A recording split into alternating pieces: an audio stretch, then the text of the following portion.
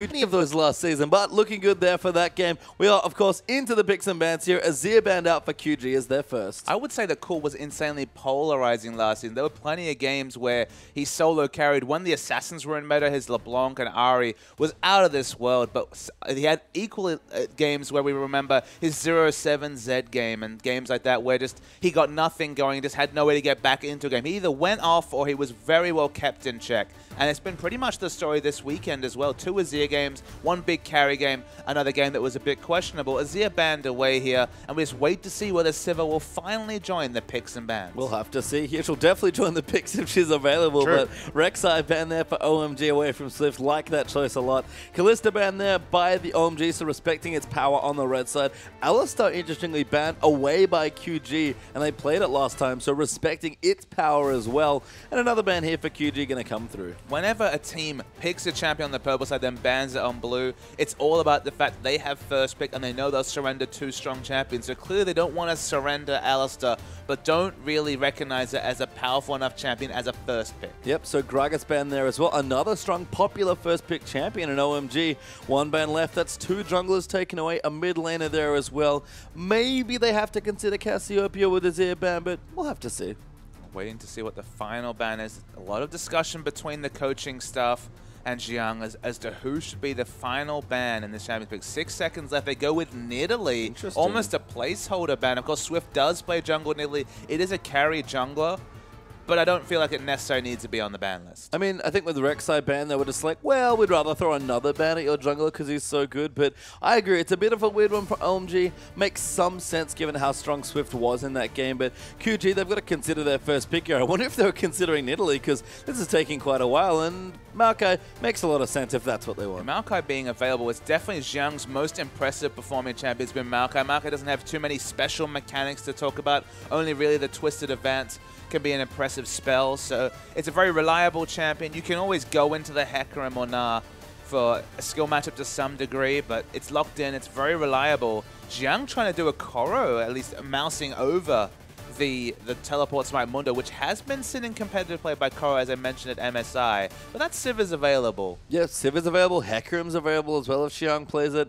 I don't know if Qiao plays Rumble, that would be maybe the one worry for QG, but probably not too fussed about it, to be perfectly honest, as OMG going to hover some strong champions for themselves here, but we'll give them a couple more seconds, never mind. Civ is locked in, and LeBlanc joins her. And we talked yesterday about the fact that we didn't expect LeBlanc to be a respect ban against many mid laners. Cool is definitely one of them that does command a lot of assassin bans. LeBlanc by far the strongest in this current meta, so probably going to see the LeBlanc pick. It opens up either Lulu or Morgana, which has definitely been the champs that Doinby has been the most comfortable on, is the more defensive options, because given that he's already played 2 Morgana games, he does commit to the Lulu. Lulu Evelyn's already a combination we saw from EDG yesterday. Swift's probably going to take something with pressure. What's his decision going to be? We'll have to find out. Lulu is the pick away, and Evelyn going to be instant pressure, but implied pressure, certainly. I like the pick up here for Swift because that's what they've gone for. I would say it's instant pressure just because from the moment you load into the game,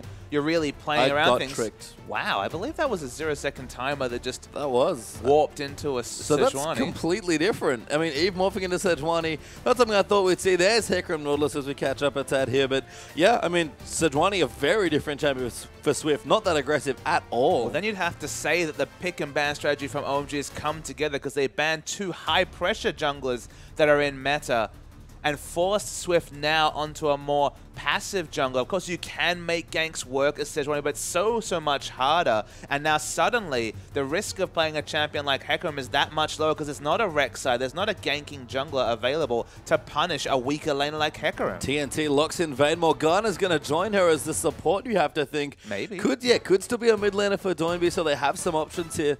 Maybe Doinby prefers the Morgana into LeBlanc matchup. They're both fairly similar. He's going to be safe no matter what here. But Vayne, as we've said, Vayne into Civ are always tricky, especially against a player the likes of Uzi. The only person that has pulled it off so far this weekend was Kid on day 1 against World Elite, was able to undo Mystic Sivir with the Vayne. So given the win rate, maybe the fact that it's been participated in one of the 2 victories makes it a viable choice. They're left with a jungle choice actually at last pick, so definitely not been about hiding picks. It's been taking what's powerful and dealing with the results. Nunu will be the last pick. He's got strong lanes. He's got a strong mid lane to deal with. So definitely going to need pressure from Cool to get any sort of counter jungling going on. And it's not the Evelyn matchup that we talked about being a decent matchup for Eve. It's definitely the invading early game jungler against the late game powerhouse in Sejuani. Yeah, I think smart stuff though for OMG as a last pick as far as junglers go. Pretty low pressure in most of QG's lanes, which is weird given how much pressure they had in the last game. So I think Shui is going to feel pretty comfortable trying to keep tabs on Sejuani because really, Swift had such a good game, and on a high-impact champion like Sejuani, you just want to keep him down for as long as possible. And Rek'Sai definitely has so many more twos than Sejuani. Even though both of them have dashes that can go over terrain, you're still probably not going to have the same early game impact, but going through the lanes, Maokai versus Hecarim, definitely outscale options for Hecarim, but Maokai oh so strong in the mid game. Always good there. Swift on Sejuani this time versus the Nunu there of Shui and Doinby. Going to go back to the more defensive mid laners up against Cool's LeBlanc. It's where he's looked strongest has been on the likes of Morgana on the wave because he's been very adept at not dying in lane, which is very useful against an assassin like LeBlanc. TNT, caution to the wind. We saw it this tried against Death's Sivir yesterday. Now against Uzi's Sivir, we see the Vayne. Yeah, I mean, I don't know whose is better, actually. They're both very good Sivir players. But I think, you know, TNT used to play with Uzi. It's definitely a bit risky, we'll say, but we'll have to see if it works. He'll look like a genius if it does. There's definitely a bit of feels between the two players. Not necessarily friends or enemies, but just because you're past compatriots, colleagues, you have to say. Taking Uzi out on Vayne would be just juicy. It would be, but Uzi does not take these sort of things lightly. Let's see how the matchup goes.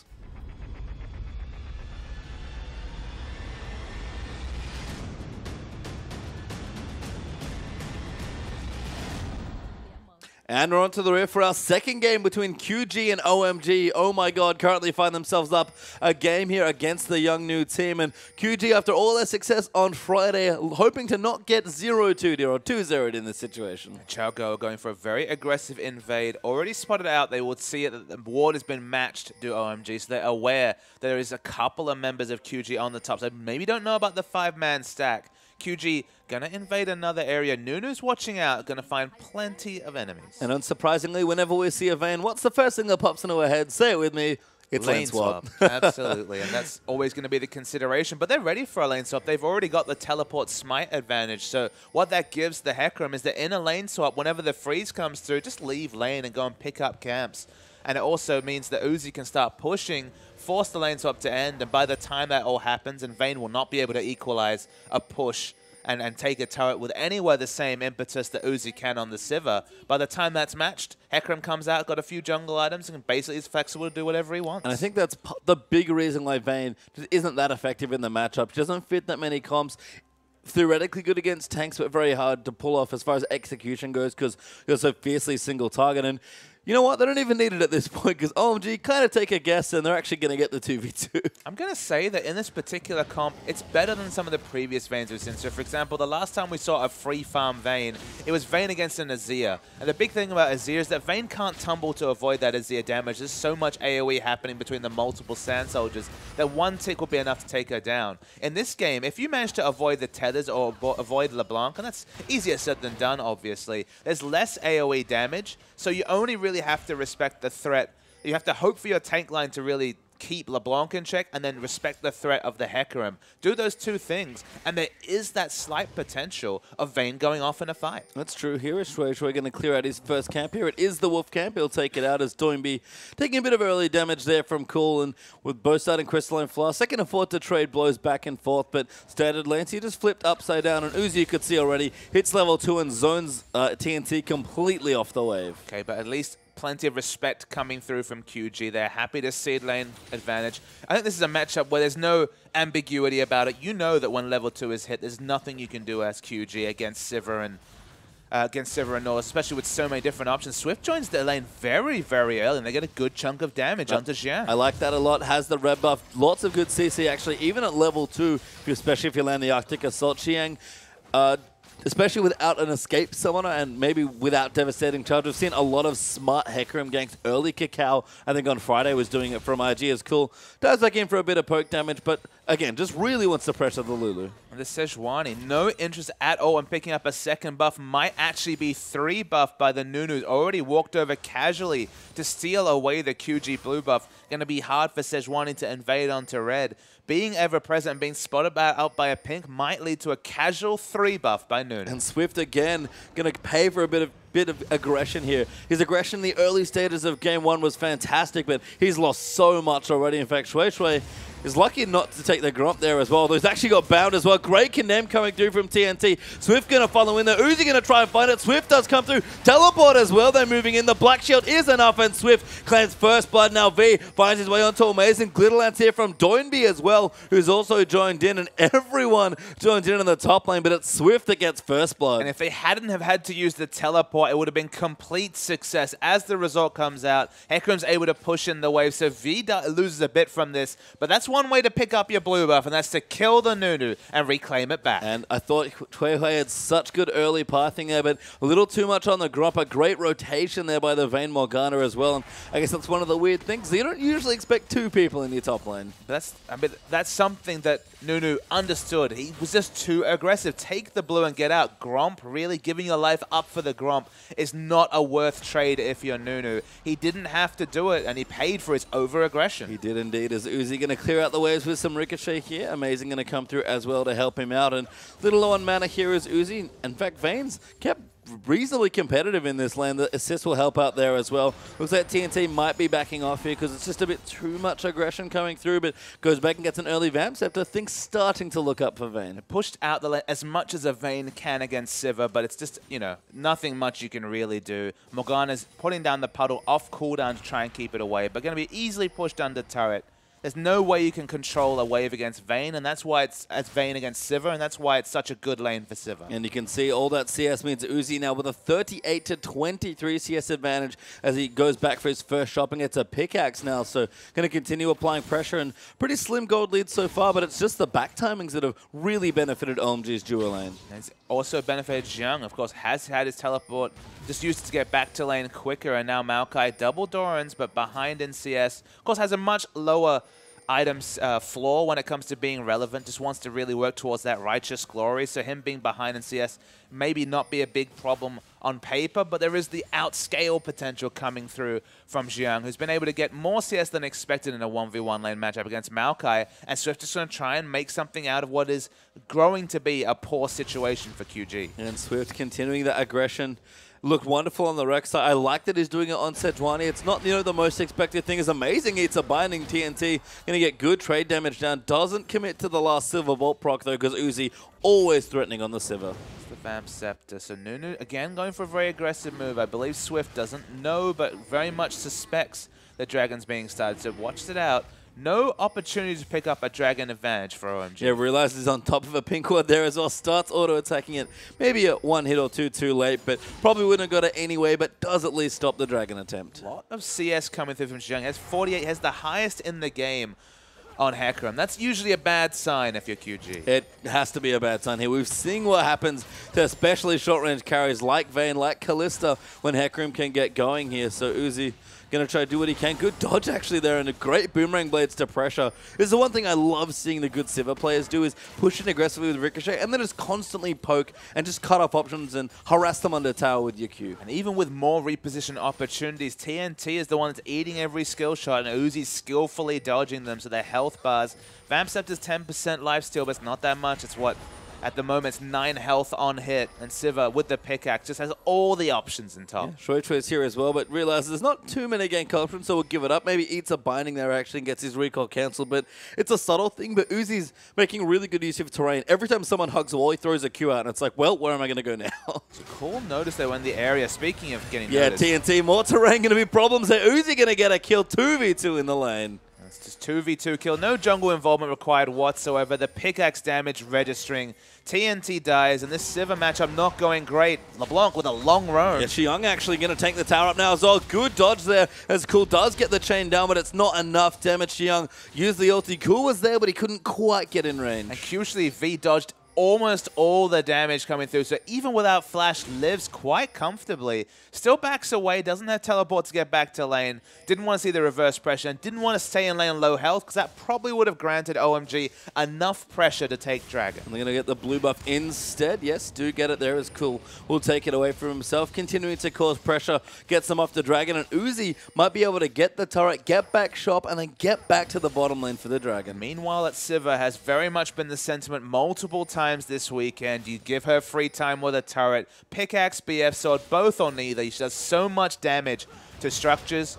V will try and stop her, and look, might be successful. Teleport there from Qiao, gonna actually protect Uzi. Surprised they didn't commit for the turret there as well, because they actually do lose out a bit, but I guess Qiao probably knows he's in this lane anyway. Why not just teleport? Some of the teleports coming through from Qiao have been pretty questionable. He didn't need to teleport onto a minion. Now, of course, has a longer teleport timer. In fact, QG might actually get Dragon control now that they have basically 5 minutes of time and space to get this Dragon. Quite possibly. I mean, Uzi is swapping back down, so that's good. At least Qiao probably able to get the turret relatively swiftly, but I agree. Qiao, obviously new to the role, maybe going to adjust those teleport timings just a tad. Teleport is one of the most nebulous things. It was only a year or so after competitive play had monopolized teleport that solo queue started to include teleports. So even through scrims, getting teleport, the good teleport players and the bad teleport players haven't really changed. The likes of Acorn are still masters of the teleport, Koro as well, and other players have struggled to really find the best use. It requires so much communication, looking at the map rather than the solo mechanics that used to be the trademark and the calling card of top lane. Turret finally does fall in top lane though, and the gold lead starts to be amassed by OMG. Yeah, cool getting harassed down, but keeping competitive in CS there. Blue buff as well. Gonna mean he'll just clear out the wave as best he can. Qiao though, 20 CS ahead of the Maokai. Sivir massively far ahead, about 35 CS ahead there of TNT's Van. And we said, don't make the Uzi angry and play Van into Sivir, but TNT's feeling the wrath now. And look, it's only the late game that QG can really look to fight for at this point. Swift's behind Nunu, although it's pretty competitive between the two.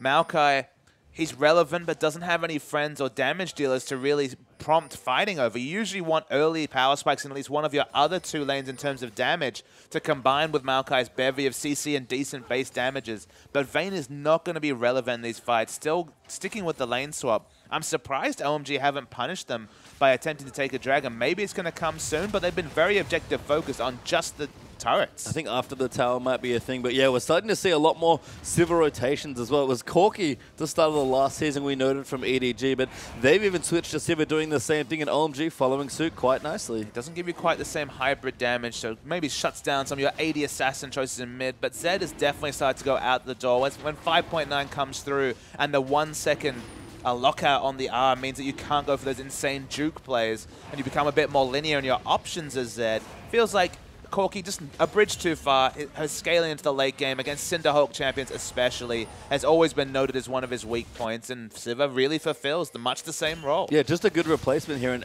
as you said, definitely fits the meta with the ulti as Doinby going to get aggressed on by Amazing, but that's the ulti from Sivir. Cool, pops back into the lane and everybody backs away sheepishly. Look, but they force out the teleport. Now they're actually going to be the team to have the teleport advantage after Xiang's reckless teleport in the top lane. They're going to be at least 40 seconds ahead when it comes to the teleport markers, because of course V went for the defensive teleport to a structure rather than the very aggressive teleport onto a minion coming through from Xiang. Haven't really called any action in the mid lane because LeBlanc has found absolutely the biggest wet noodle to hit, and that's a AP Lulu in the mid. Yeah, Lulu, not bad in the matchup, can definitely poke you out. Part of the reason why Cool started Flask going a bit more defensive with the Athenes. Actually, both of them going to opt for the same build, but yeah, Lulu definitely neutralized a lot of mid lane matchups. So Cool trying to roam, but hasn't quite found it yet. Well, the highest kill pressure mid laner against the most defensive mid laner gives you the result you'd expect. Yeah, TNT though, good black shield there. Qiao going to come back in. Swift hiding in the brush and gets himself a kill. That was definitely an Occam's Razor situation. That time Swift was there. It was camping at just the perfect time. Unfortunately, takes the kill credit away, but hypercarry to some degree as Sejuani doing so much damage with that health scaling. Already has the Cinderhawk, which means this Giant Spell will really be boosting both the damage and tankiness of Sejuani. You'd prefer it on a Vayne who's behind, but still, Swift gets going. We've certainly seen this from EDG before. It's safe to say that Swift is the other carry in this team comp, and maybe just for the team with the way he's been playing here. It's early days definitely for QG, so can't quite confirm that yet, but Uzi rocking definitely the primary carry mode, at least this time on the team, and the Avarice Blade is back again. Avarice Blade Sivir, that seems to be the standard build, but honestly, when you're so far ahead of your opponent who still only has the constituent parts of a Blade the Ruined King, just make your advantage bigger. It's one of the reasons why when the GP10 meta was back in vogue, it was a race to get the most GP10, so you were rushing to get implied extra gold as you scaled on into the game.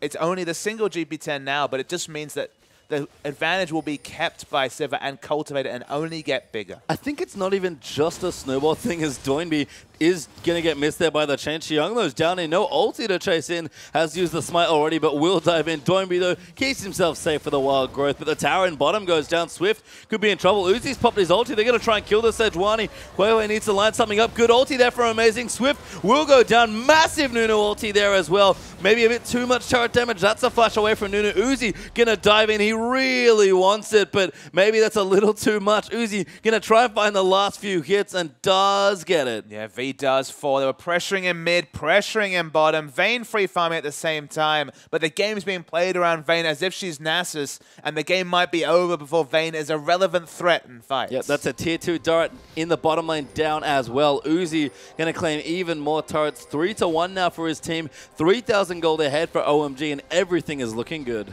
Vayne, unfortunately, she has this other situation. Because she's so fiercely single target, you feel baited in saying, okay, she'll carry us in the late game, have her split push, she'll pick up a turret. But in the meantime, because she's not even very good at taking structures, you can do so much work and ensure that if she's competitive or underfarmed in a fight, she'll die to one of the assassins or the ways that OMG have to deal with her. And it's just the risk-reward of running Vayne just doesn't seem to be there still. Maybe a couple of balance changes, maybe a meta change will prompt hyper carries like Vayne to come back into the meta. But if you're not going to play Jinx, you certainly shouldn't be playing Vayne. I mean, I can see the attraction. Blade of the Ruined King got changed slightly. Seems good against all these Cinderhawk champions, but yeah, theory and practice don't quite weigh the same there. And on the other side, Sivir, been amazing all weekend. We keep talking about it. And as I wanted to mention with the Avarice Blade, I think Sivir's done so much winning that it's hard to say it's not a snowball choice, but I can see the theory of, I have my AD item, I'm already fairly effective, I just want to be pushing waves down anyway. If I'm going to be hoovering up minion waves left, right, and center, why not have an Avarice Blade in that situation? I mean, the obvious answer is the same reason why you don't see Yasuo's pick up an early Avarice Blade. It doesn't give you a lot of combat stats, so it pigeonholes into wave control options. Down bottom, though, more fighting. Yeah, Nunu in trouble. There actually is going to go down. Vayne getting a much-needed kill does take it away. Qiao, though, ulting around the side there. Cool. Carting around Swift is very tanky. Uzi's forced to flash away. Now the rest of OMG going to look to go down. That's a second there for TNT. Maybe make it 3 for 3. Does indeed. And Vayne, much-needed gold acquired. And suddenly you feel vindicated for Sejuani having that extra health. Then the wild growth as well, also interacting with the Northern Wind's damage. It just lived forever. There was nothing the OMG lineup could do. Looked like Uzi wasn't in position to fight, was actually in the mid lane, and that's a lot of kills coming through for QG to try and get their comp rolling, and who better to pick them up but Vayne? Yeah, Vayne desperately needed gold, just got a bunch there despite being 30-odd CS behind. Gets a turret kill there as well as a result. Let's see a replay. TNT, yes, sick replay there for the Vayne, but that's extra gold for the whole team, and TNT, Blade of the Ruined King's done it. He explodes. Yeah, he's had the Blade of the Ruined King during that fight. We'll go back with most of a Phantom Dancer if that's what he's looking to pick up. At least going to be the Berserker Greaves. Yep, Berserker Greaves Zeal. So a lot of immediate power suddenly going to be hitting that much harder because probably going to be mostly Silver Bolts. There's going to be the important statistic in a fight. Randuin's is the snowball choice coming through from Swift. A super early Randuin's. Sejuani's sitting on top of Sivir. If the ricochets aren't a factor because she's being separated from the other members of QG and the Randuin's becoming in that early, maybe Sejuani can do the solo job of shutting down Uzi. I mean, we talked about it. It's Swift and TNT here that are the carries in this particular team comp. So Swift, he's getting tankier, Vayne's getting more damage. That last little fight, very well positioned by QG, and Nunu, that's a bit too aggressive on the dragon there, mate. Shueisha has definitely been trying to chomp up whatever he can find. He's died to a Gromp. He's forced to fight around dragon. He definitely pushes too far in. TNT's getting a lot of turret damage. That's more than you'd expect given the comp. And Cool does not have enough damage yet to threaten this Vayne, which is the unfortunate thing. There's even decent peel with the Morgana and the Lulu as well. So TNT, understandably, feels pretty powerful at this stage. And Cool, he's almost never takes this line of build, but it's gone Athenes into what I have to assume be Merchants. It might even be Abyssal Scepter, but a very defensive build means he doesn't have much kill pressure, like you mentioned. We can see now, Q going to land in there. Cool. Dive in to clear out the wave. Uzi has just been sitting here for most of the time, but that Dragon's going to go to QG as a result. OMG want the mid lane turret, and they're not even going to get that with Doinby just sitting there on wave clear duty. Xiang's probably the big unknown variable, though, Pastry Time. He's the person that's won the most from all the early trades. Even though he's 0-2-0, has a lot of CS, only second to Sivir on his team. He's going to be piling the items. It's only the Cinderhulk and the Boots 2 so far, but Home Guard is 2 out of 3 pieces of what is the 3-piece pie with Trinity Force. I don't say 3-piece feast, but okay. Well, keep the food off the mind for now. He needs to finally get that item to be a threat, but it's a bit worrying. He's putting a lot of eggs in the basket of Xiang on Hecarim. Again, new to the role, a champion that really has to be precise in a team fight. They're going to trust Swift to answer Uzi. Xiang is going to be the person that needs to get onto TNT. Yeah, and OMG, I mean, Cool can do it when he gets some items, but that's a bit way off. Yes, Swift, massive ulti there comes in, and Uzi goes back in, but TNT's going to dive through. Does get knocked up, and Xiang's going to try and make it happen. Does get Morgana. TNT diving in aggressive. They want Uzi so bad. They are going to get him. Vayne picks it up. Shui Shui's going to go down as well. Amazing might even follow, and QG on the back of Swift Pig go 3 for 2. You need to be so careful when playing around the Hecarim. Went to dive the Vayne after so much damage had come down. TNT just flashed and tumbled past him. No more CC in the kit coming through from Hecarim. No burst damage onto TNT. Sivir dies. And Swift is making this game happen off his own back, doing his best Clear Love impression, and it's been super successful in the last 2 engages. It has been. He is trying so hard to give TNT the dream of beating Uzi Sivir on Vayne, which, let me tell you, that man may smile a lot when he wins, but it's the opposite when he loses. 5-1-2, and that's not been about TNT's play. That's been about his team really setting him up to succeed. The triple kill before. If that hadn't come through, if they hadn't made those mistakes in bottom and donated a triple kill, that team fight could never have happened. But the extra burst in power, now we're going to be perilously close to the Phantom Dancer. Uzi's going to say, well, I did so much work in lane shutting him down, and yet he's still going to show up with more kills than I have. Yeah, now he's got that Static Shiv dagger there as well, looking for Berserker Greaves. So Last Whisper, if that's his next item, is a far way away, and Vayne is powering up quickly. Phantom Nets are just completed. There's an extra longsword there as well, and all of a sudden, Uzi and TNT feel very close in gold. Yeah, that's the worrying part, is that should never be the case. That's one of the reasons why Civ is such a great matchup, is that she has so many more options. She should either push down the turret, freeze in, poke out, has poke advantage. The only thing that Vayne has the advantage of is a Blade of the Ruined King all in. That should be so much later in the lane, because Blade of the Ruined King should be slower given how hard it is to navigate lane. So when you're even with Vayne against a Sivir, then suddenly your options are pretty damn good. Yeah, and we can see this is the dueling items really that Vayne's love to build. It's the classic imp build, honestly, that we actually saw him play in the last season. Lots of mobility, good dueling potential, and Amazing going to get shredded here. TCT does not quite finish that ultimate, but QB not stopping there as Cool dives in way too aggressive. TNT, another kill. Swift finds the ulti. That's a condemn into the wall for a second kill, and TNT is being gifted so many kills. You give Swift this Sejuani, you don't lose a lot of gank pressure, because man, he was doing his best levels 4 and 5, and he is pinpoint accurate. They didn't even need the Glacial Prison to take down LeBlanc. They actually killed him during the Wild Growth and then had the ultimate to take down another pick. Baron's still fairly healthy, so the risk is here, but of course no Smite available barring Qiao. I mean, the Vayne damage is pretty nuts as well, so level should be able to take it. Oh, Uzi going in. That's maybe too deep. Forced to use the ulti to get away, but that moves them off Baron here. Uzi, little suicidal, but actually might have saved the Baron. Now remember, 2-level advantage for this top lane, as Qiao hasn't always had the best engages. He's made it in. That's too early. Very good bait by QG. Qiao trying to find it. Uzi wants to go in as well. He's actually taken quite a bit of damage, but it's not nearly enough, and Swift will secure the ban for his team. Uzi going in, gets the first kill. Ulti there onto TNT by Nautilus might be it as well, but TCT chasing him in. Cool finds his way back in. Uzi cuts back for another kill, and Baron goes down, but OMG get 4 kills. What an insane fight coming through from QG. Swift gets the hell out of dodge, but no one else manages to. So Baron is now negated on 4 out of 5 members. Worth you would type in chat, given how dire the situation was for OMG. Only Uzi and Qiao fall. Great delay tactics. QG were looking very smart delaying the Baron, but it delayed their own demise. And Qiao Got a Frozen Heart up now, so going to be even tankier. Hasn't quite found room or money for the Trinity Force, unfortunately, but we'll get there eventually. Hecarim does need to power up really to that 2 or 3 item spot, it feels like, but he just hit the W after driving into that Baron and lived for so much longer than QG thought he would. Understandably, given his lack of familiarity with the role, going more for the tanky build, not relying on himself to be the solo kill threat with the Trinity Force. So the Trinity Force either not going to come or going to be much later. Maybe just a Spirit Visage going to be the next pickup. This is fine. A lot of the Korean Hecarims move away from the Trinity Force just because the risk reward sometimes is off. If you don't get the burst damage on the priority member, you spent 3,700 gold on not very much. So it's not a bad purchase coming through. And we're just waiting to see the items. It looks like more damage. Bloodthirster seems to be the next pickup for TNT. Yeah, it's sort of like Baby's first Hecarim. It's just a much easier way to shut down the Vayne. Frozen Heart is not quite bursting someone down with a Trinity Force, but it's going to do a lot of work, and you don't have to do that much work. I mean, it doesn't have a lot of CC in his kit. A lot of the champions that build Frozen Heart have CC that they're getting on shorter cooldowns. The 40% CDR makes them a bit more survivable.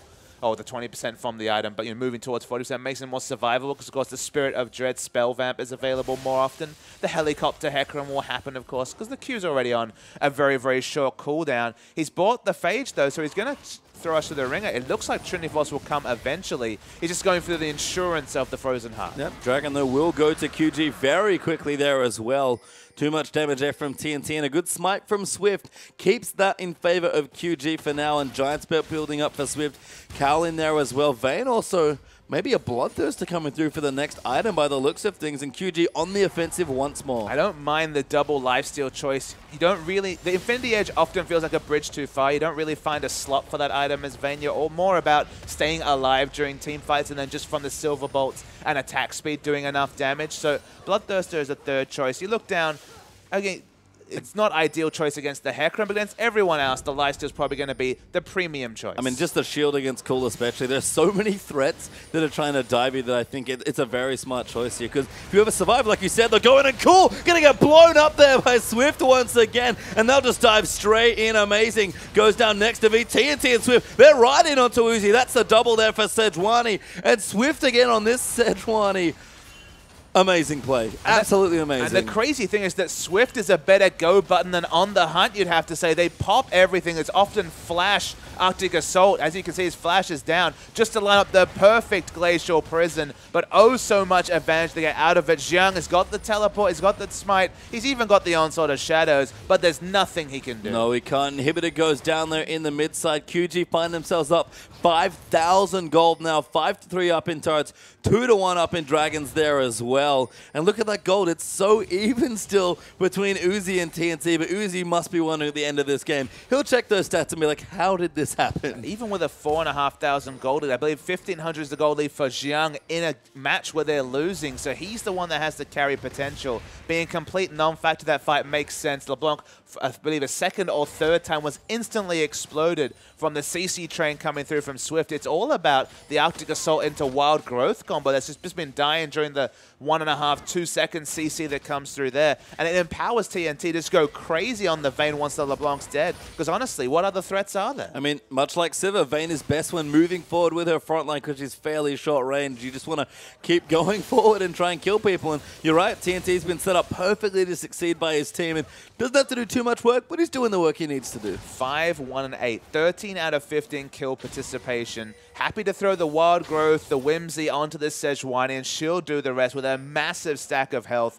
and resist. Very, very powerful at this point. And every Glacial Prison has been picture perfect. And look, we wondered, Swift, not an aggressive champion. It's not Lee Sin, which he hasn't played in quite a while. Not the Nidalee, not the Rek'Sai that we've seen from him. How would he do on the Sejuani? Well, I guess he answered the question pretty damn well. And look, they're still within touching distance of a victory, but they looked good in the first 10 minutes and then fell away. It's almost a reverse in this situation. They're the ones making the triumphant comeback, so it's good to know that this young squad is still able of playing League of Legends when they're when they're behind rather than just when they're ahead, because some teams, of course, better at playing from ahead than they are from behind. It's mostly been off the back of Swift. It's definitely no guaranteed victory just yet, as the Sivir Hecarim comp has so often come up trumps for both OMG and multiple teams in the LPL. But if they can recreate one more of those picture-perfect engages, they should take this game. They should indeed. And TNT looking very confident, sitting with the rest of his team, just going to ride the minion wave up to the next turret.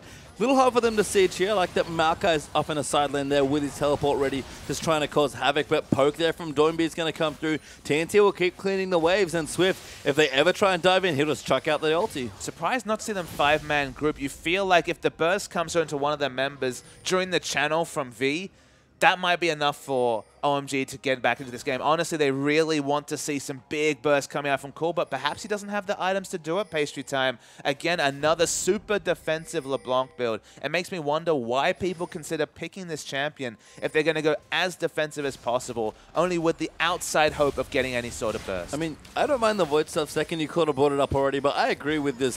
I see an Abyssal Scepter coming through, and Swift going to dive in, finds the opening onto Uzi. He'll go down there. TNT gets the turret and the kill there. Now Hui going to go down as well. Will fall there as Vayne gets a double. TNT, can he get in another pentakill? Cool. Going to be the next target. Will dive back in, looking for it, tries to find it, doesn't quite get it. Amazing. Going to get chased down as well. He wanted the second, but he's not going to get it. Instead, he might just get the win. Well, I mean, not getting a second pentakill, you know, my monocle is falling out of my eyes. Pastry time can't be that easy in life sometime. He's going to have to look to his teammates to thank, though. LeBlanc falls down as well, and Xiang is on a one-man mission. Goes in there, TNT again. How many kills does he have? He's going to get another one, it looks like. That's not the Quadra, unfortunately, but it might as well be unofficial. Looks like QG might have done it, and Swift in a league with Cacao, Spirit, and Clearlove looks incredible on this Sejuani. OMG, they'll try and defend as best they can, but TNT will cut around. Nunu's going to go down. Uzi really wants it, but he's not going to get it done, and TNT will get a double to end his game, and what a win to force the split. QG looked very impressive during the first 10 minutes of game 1, and then the comeback after the first 10 minutes of this particular game. Swift in particular, he picked up that kill on top and said, okay, maybe not ideal kill distribution, but still, Sejuani with extra gold is not often a bad thing. And man, did he make it work with just multiple picks onto priority targets. Twice in a row it was the LeBlanc. The last time it was Uzi of all people. And from there, QG did the rest. It's good to see Uzi smiling, being a good sport there, despite the fact that his Sivir just got beaten by Vayne, which I'm sure stings a little as a Vayne being his favorite champion. But QG, a well-deserved win there. Not the 2-0 that they may have wanted to continue what would look like an incredible start to their LPL season, but 3-1 for the weekend against LGD and OMG. That's quite the record. QG will be in touching distance of whoever is at the top. Edward Gaming do have the opportunity to open up a 2-point lead at the top if they win the last game of tonight. But Master 3 and QG, 4 points out of 6 is pretty much business done perfectly in the first week. You can't win them all unless you're Edward Gaming potentially. But it's still a really good start for this promoted team. Came in with a lot of hype and definitely performing thus far better than the King lineup managed to with similar hype in Split 1. And if I've learned anything from just the whole weekend of QG's games, Sivir's good. Swift's really good. Swift is. Sivir's also very good. That definitely this week has taught us that. We've still got 2 more matches to go, don't forget, but Swift is really, really good. Rek'Sai, Sejuani, he does it all. And are you just excited for the storylines? We've seen him against TBQ and now the new jungler for OMG. Not that exciting, but some of the matchups are mouth-watering. Cacao, Dandy, Clearlove. Oh, Dandy's in this league too. I forgot about that. All those Korean junglers, I mean Clearlove as well, Clearlove's are pretty damn good. So there's many exciting jungle matchups to be had. And who will be the strongest jungler in the LPL summer? It was already an exciting question in the spring. Add Swift to the lineup, another world-class jungler. And it's a jungler's paradise. It is indeed. It's only gotten better, and so will the rest of our matches. We have 2 more this evening, so don't go too far away, as RNG are playing LGD next.